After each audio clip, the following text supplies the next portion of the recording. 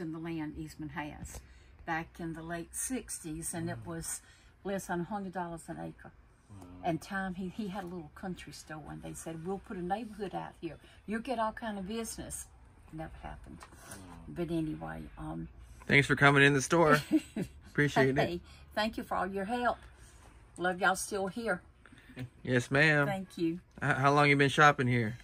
Oh, my oldest is 43, so since he was 4 or 5,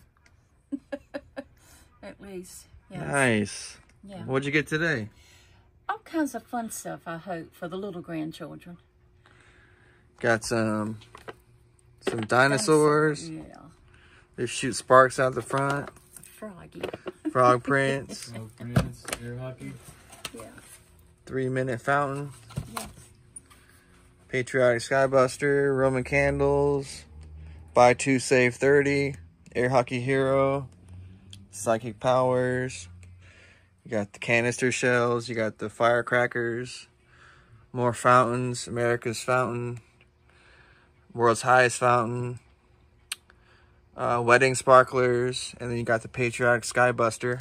And 2 of the 3-minute fountains. Well, we appreciate it. Yeah, Thank you. Our family started out in the convenience store as well in 1949. So. How about that?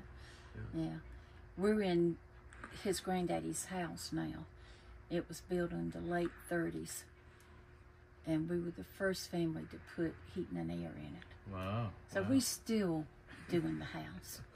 But if you go to the State House, go upstairs, like you're looking over Main Street, and look to the wall directly to the left.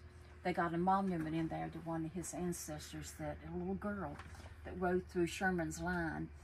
She had a message, and they sent somebody to search her. So she read it, ate it, couldn't find anything, let her go, and it was one of the only victories in the area because of her. Used to be in the South Carolina history books, and they took it out and said there wasn't enough documentation on it. Wow. But they still have the monument to her. So she ran through the line, and what happened? She went to go through Sherman's line, and they stopped her. They didn't think they'd stop a young lady. And they did, and put her in a room to where a woman could come search her. So she read the message she was carrying, ate it. They found nothing, so they had to let her go see Uncle, you know. And she got through, I don't want to say General Green or somebody, but anyway, got the message to him, and one of the only times Sherman was defeated around here. Wow, wow. So some neat history. Was that right at the river, or where, do you know where the battle was? I don't know where it was. I don't know. His family used to own what's Granby. In fact, Granby, okay. Some handwritten reels from great-granddaddy, might be another great in there, owned this side of the Orangeburg to the banks of Congaree to the forts of the Dutch River. And he would leave so many acres and so many slaves to this child, and so many acres and so many slaves to that child. Wow. Yeah. It was Yeah, neat. we had a dairy farm they confiscated part of it to make Fort Jackson. Oh, if I can cut this off. So we That's have a neat. similar history where Yes. we've Yeah. been, and they had dairy cows, and now it's King's Grant.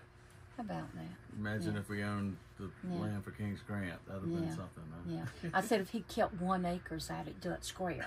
I mean, really. 1 acre. 1 acre's all it takes. You ready to go? We thank you so I'm much sorry. for coming in. Thank you. We do. Thank you.